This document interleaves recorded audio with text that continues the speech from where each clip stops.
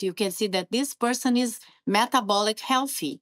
This person doesn't have much, almost none visceral fat, which would be what you want, has a good bulk of muscles and very little subcutaneous fat, particularly the deep subcutaneous fat.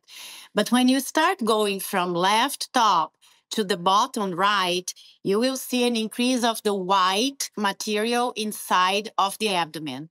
And all this white inside of your abdomen is fat in this sequence. And that is the visceral fat. So when you look at the top left to the bottom right, you can see that there is a significant difference in the white that you can see inside the abdomen.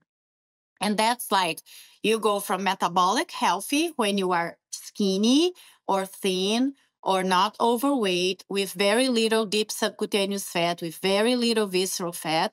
And you go to the bottom right when you have more deep subcutaneous fat, you have more visceral fat, and you are still believing that you are healthy and you are not.